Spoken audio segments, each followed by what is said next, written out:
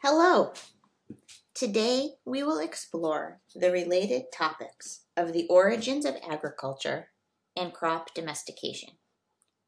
The background to this slide are some Guatemalan dry beans.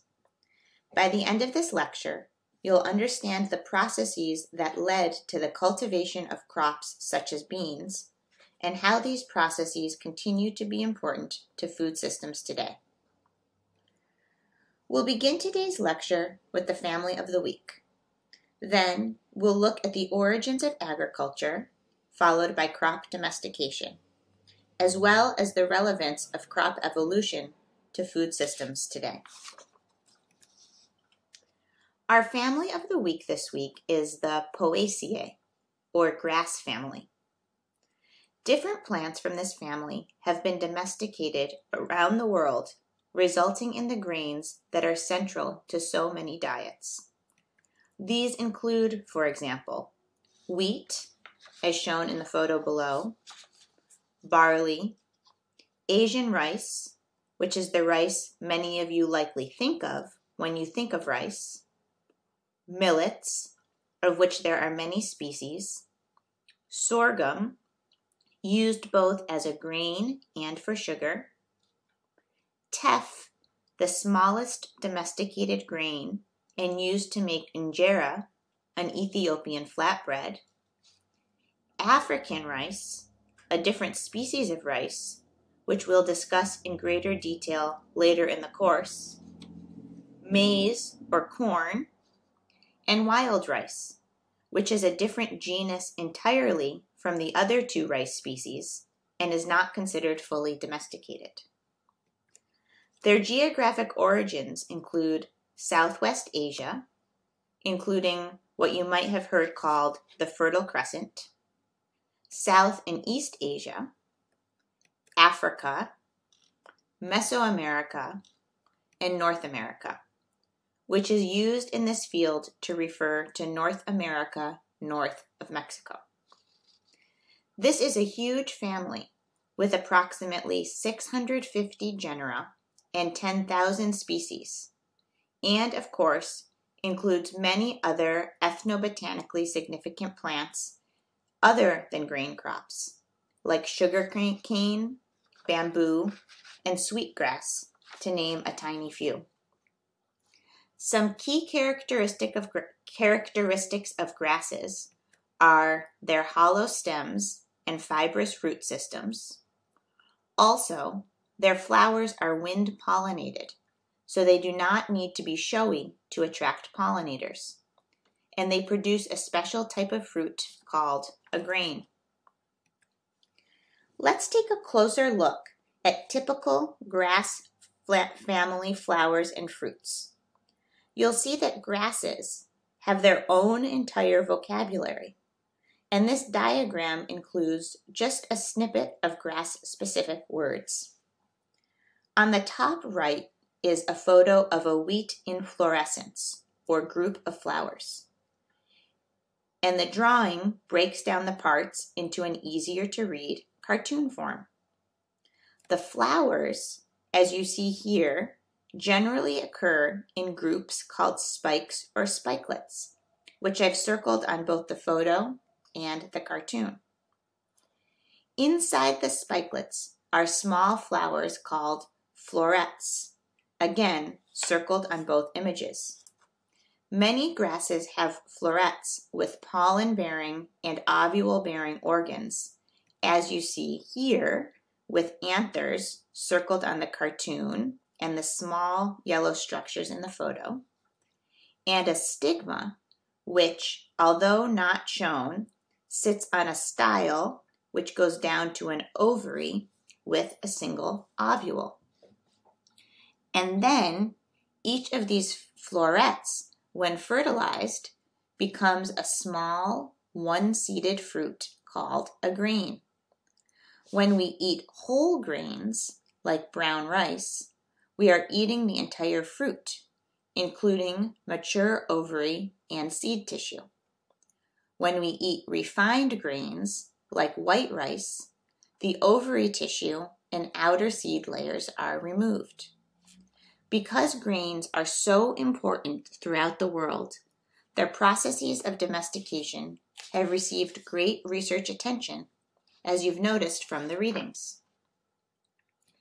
As you saw in the Popped Secret video, maize, or corn, is an exception to the flower structure of most grasses, in that its pollen-bearing and ovule-bearing flowers are separated on the plant. The photos on the left show pollen-bearing flowers on the tassel at the top of a corn plant, as well as a close-up on a single pollen-bearing flower with the anthers visible. The photos on the right show the ovule-bearing flowers, or corn silks. Pollen lands at the tip of a corn silk, or stigma, travels down the long style, and fertilizes the ovule in the ovary below. So each corn kernel is a single, genetically distinct fruit or grain. I think the photo at the bottom right helps to show this idea. Because there are few kernels on this cob, it means that only a few female flowers, or ovule-bearing flowers, were successfully pollinated. Now, moving on to the origins of agriculture, let's first ask the question, when and where, in the course of our 200,000-year history as a species, did agriculture originate? The Balter article describes how different lines of evidence have upended some early assumptions about the origins of agriculture. For example, he describes that agriculture originated independently in multiple centers of origin, and that there is evidence for agriculture in some of these centers earlier than previously thought. I assigned the Balter article because it is an accessible introduction to this subject, but more recent research does tweak his dates somewhat. Let's take a look at this figure from an article by Larson et al. On the next slide, I include the entire caption to the figure if you'd like to take a look on your own. But for now, I'll describe the highlights. All of the regions outlined in black are considered centers of independent domestication, or centers of origin. You can see that the green regions are those with the earliest evidence for domestication, during the early Holocene, or 12,000 to 8,200 years ago. And the purple regions are those with later evidence for domestication, during the Middle Holocene, or 8,200 to 4,000 years ago. One amazing thing to notice here, which Balter discusses in detail, is that there is evidence for domestication in the Americas during the early Holocene. Now keep in mind that humans did not spread through the Americas until approximately 13,000 years ago. So people in the Americas were interacting with the plants there for a relatively much shorter time before domesticating them than the people in Europe, Asia, and Africa, where people had been living for tens of thousands of years before domesticating the plants in their environment. Now, take note of the letters in the black boxes. These regions correspond to the next figure I'm about to show you.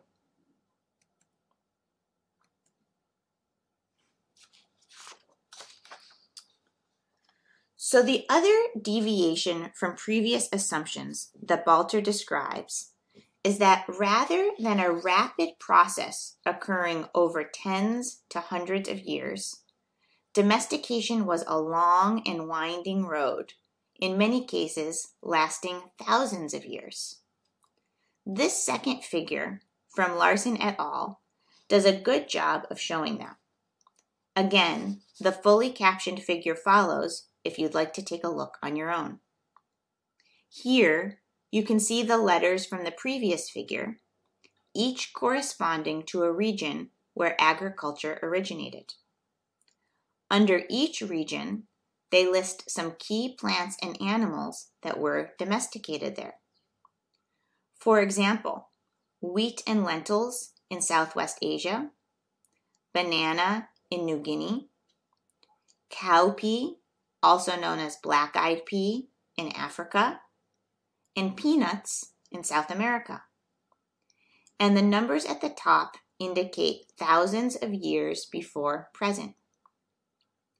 For each domesticate, we can see how long and winding the road likely was. The gray dashed lines represent exploitation of the plant or animal before domestication. The blue dashed lines represent management or pre-domestication, during which the plant or animal remained unchanged. And the orange bars show the period during which the plant or animal did undergo the morphological changes associated with domestication.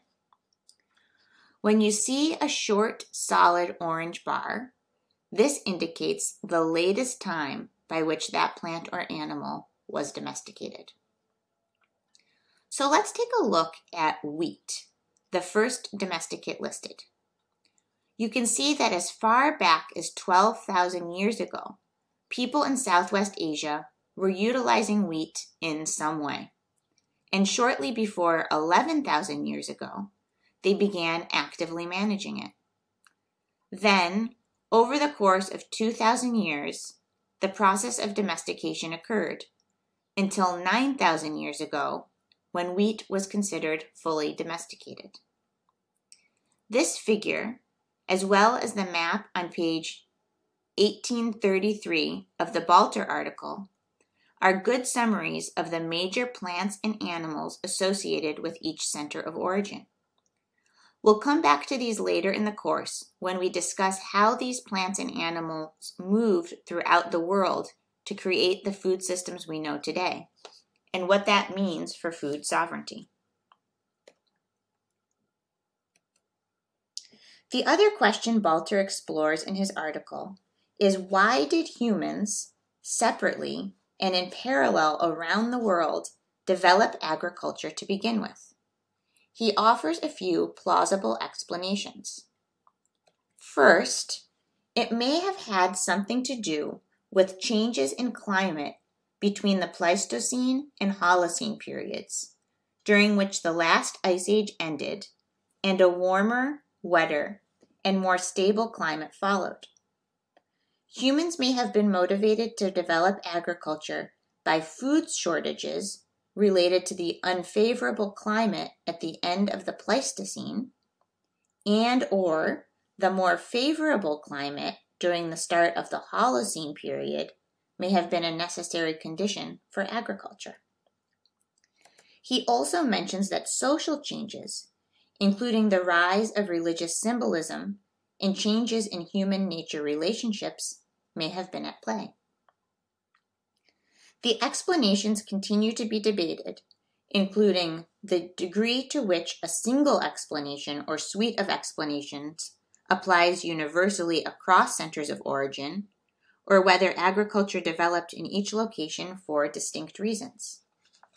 Another explanation, offered by the well-known journalist Michael Pollan, looks at the origins of agriculture not as something entirely driven by and beneficial to humans, but rather he takes the perspective that domestication is a co-evolutionary process that benefits both humans and domesticates.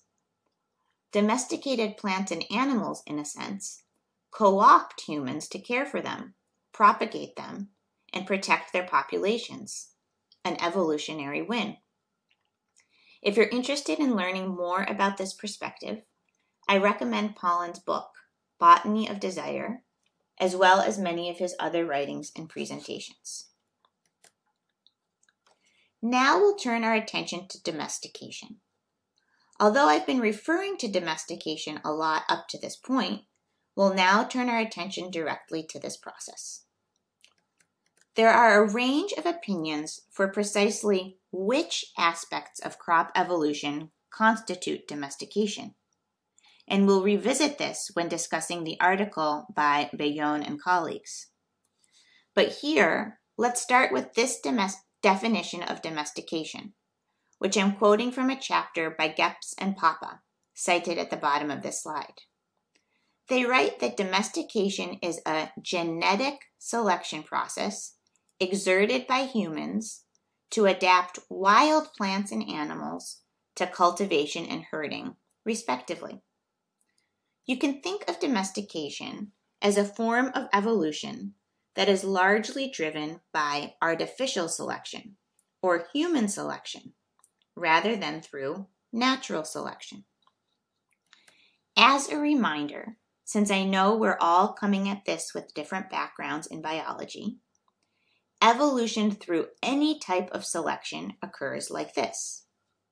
To begin with, there must be some level of heritable variation in a population. Then, the population is subject to a selective pressure, and only the subset with the highest level of resistance, or the subset that is most fit, survives. These individuals then reproduce and pass their traits on to the next generation, and the genetic and corresponding physical and physiological makeup of the final population is changed. In the case of evolution through natural selection, the selective pressure might be, for example, a predator, and the individuals who can best resist the predator survive. In the case of evolution through artificial selection, like domestication, the selective pressure might be which seeds farmers harvest and therefore plant the next generation. These selective pressures driving domestication can be conscious, as in farmers saving seeds from the best-looking plants, or they can be unconscious, as in farmers inadvertently saving seeds from the plants that retain their seeds. We'll get back to this in a moment. I think a nice visual example for understanding domestication is looking at the change from wild wolves to dogs. Take a minute to look at these pictures and think about the selective pressures resulting in dog domestication, including the traits that may have been selected for to result in the domesticated dogs we know today.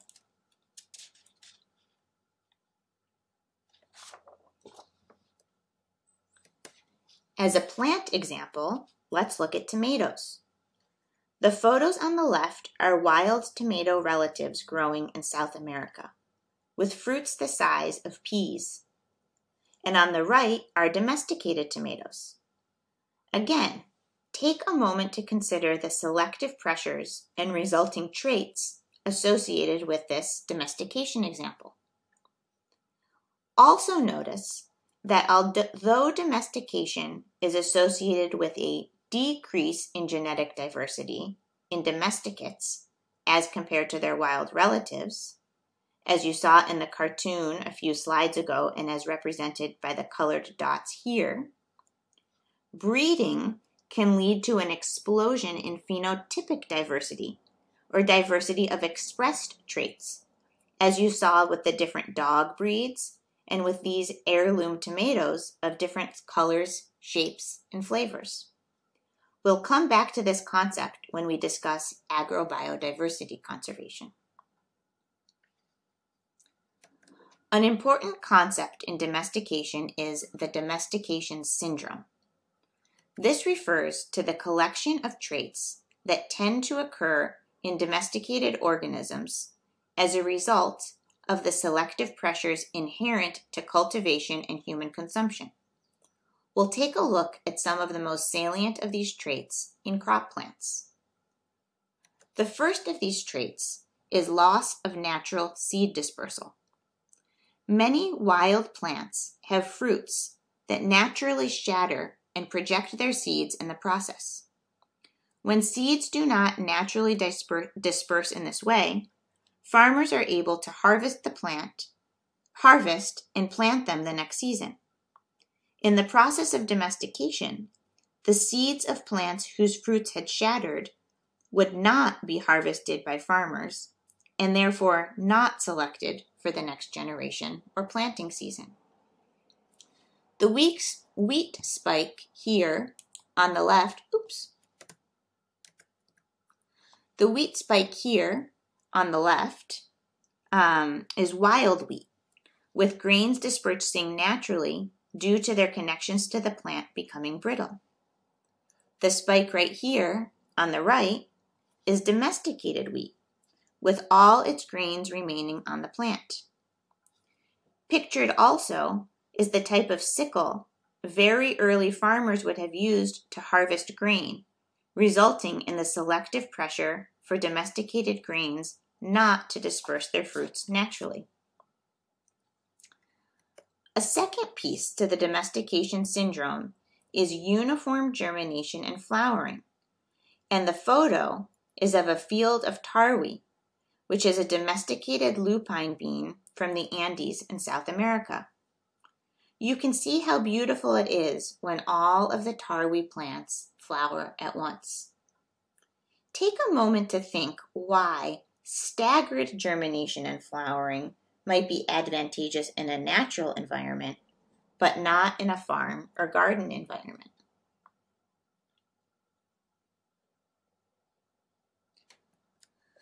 A third characteristic is loss of seed dormancy.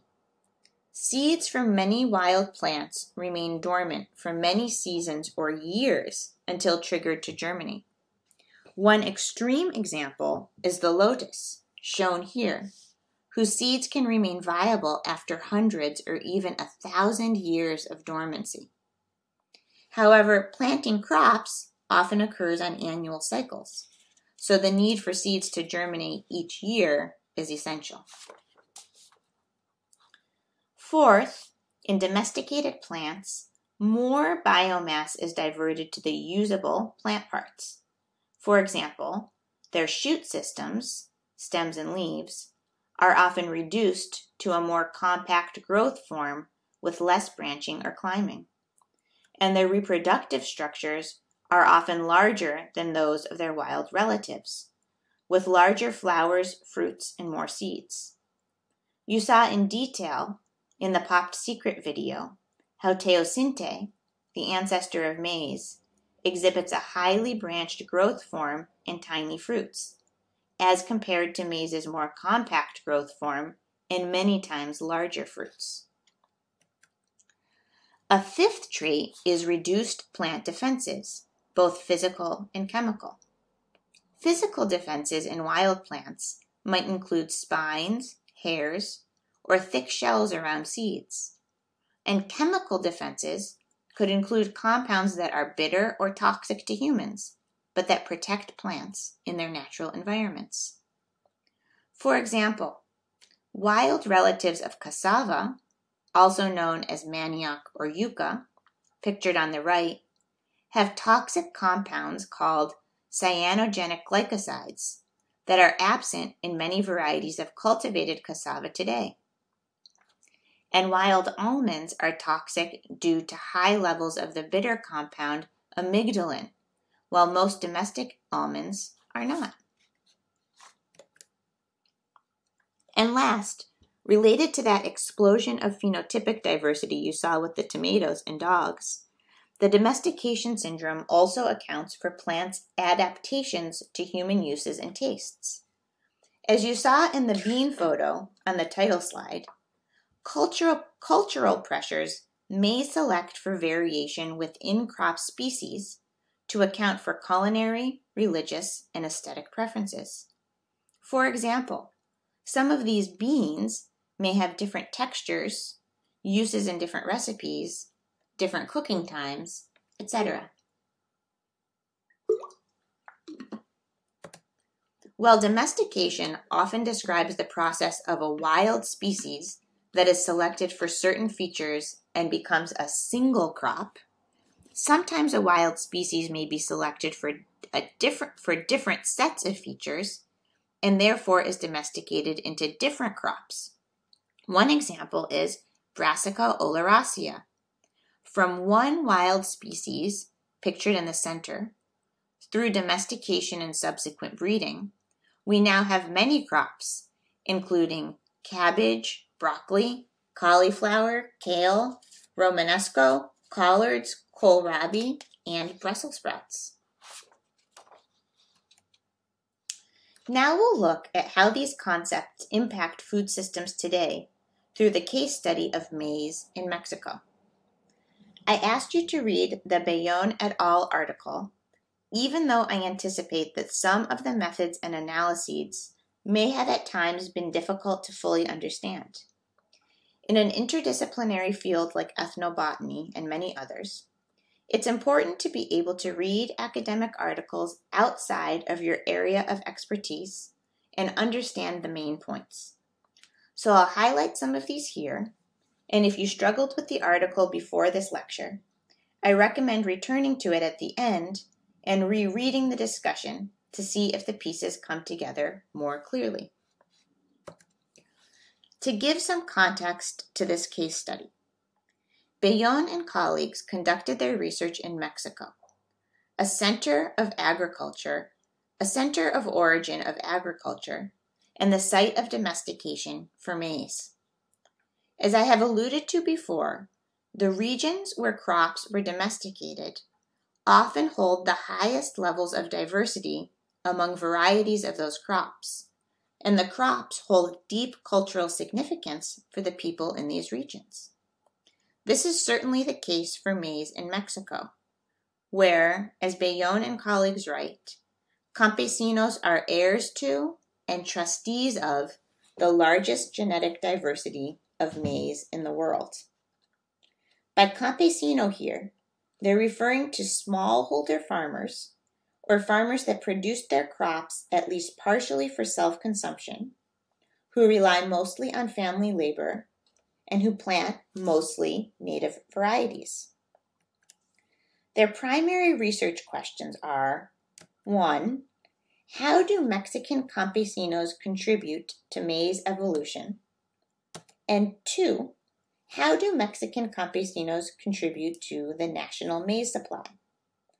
They're asking these questions in part to challenge the common perception that Mexican campesinos are, and I quote from the article, unproductive, anachronistic, and a hindrance to Mexican agriculture. In other words, a group of people predicted to disappear over the course of perceived modernization. We'll focus on the first question here, as it's most relevant to this week's topic. They analyzed national data sets to better understand the conditions under which Mexican campesinos produce maize, as well as how the diversity of their native varieties and agricultural methods impact the crop's evolution. First, regarding conditions under which maize is produced, let's take a look at Figure 2. Remember, they assigned municipalities to different yield classes, which denote the amount of corn harvested per hectare per year. They determined that the lowest 3 yield classes, marked with asterisks on this figure, you can see here and here, are those that mostly represent campesino agriculture. Here, they look at how diverse the environments of different types of farms are. They looked at temperature, altitude, precipitation, and slope.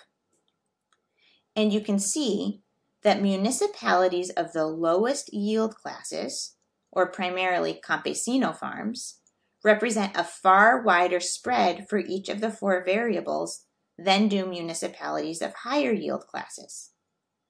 Bellón and colleagues used this and other findings to conclude that Mexican campesinos grow maize in a wide range of environments. We'll get back to this in a moment to show why it's important for ongoing maize evolution. They applied population genetics to national statistics and knowledge about Mexican campesino agriculture to infer how much genetic diversity is lost each generation, as well as how much is created due to new, spontaneous genetic mutations. They found that first, a relatively small amount of genetic diversity is lost from one season to the next. This is due, in part, to the fact that native land races of maize reproduce through open pollination, meaning that different varieties or genetically different individuals come together to reproduce naturally.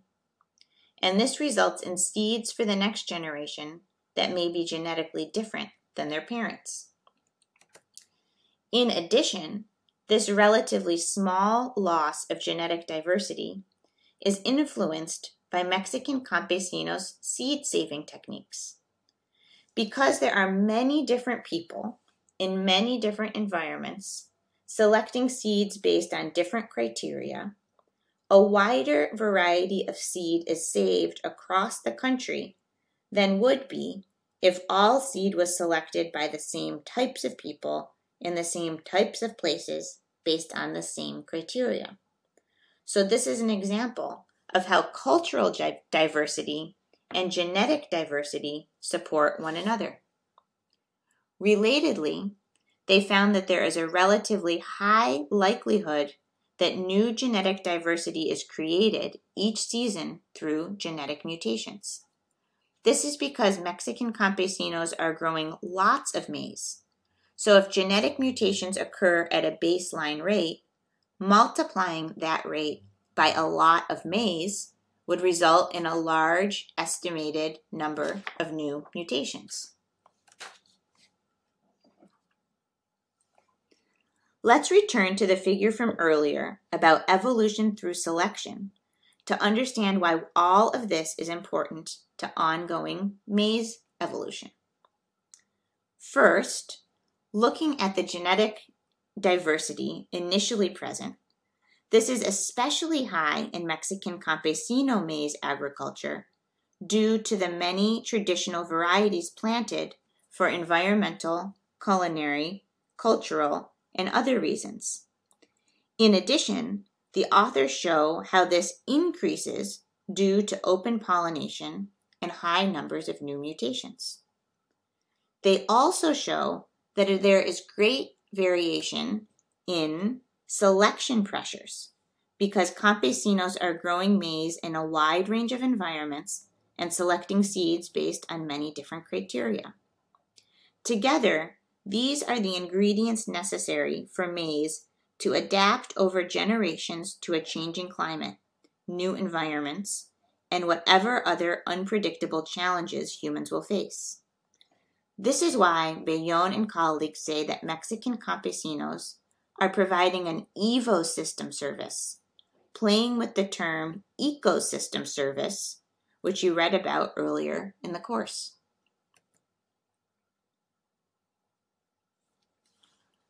Now, I want to zoom out and call attention to the title of the paper.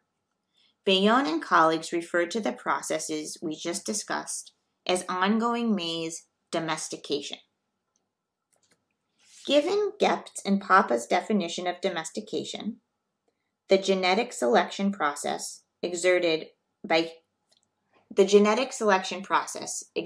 humans to adapt wild plants and animals to cultivation and herding, respectively.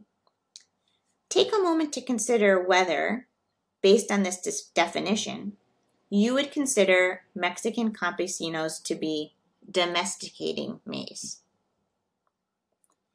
In my opinion, Bellon and colleagues are not describing domestication because this is not about Mexican campesinos exerting selection pressure on wild plants like teosinte. Rather, their farming systems support continued evolution of already domesticated maize. This in no way undermines the essential ecosystem service Mexican campesinos are providing to humanity.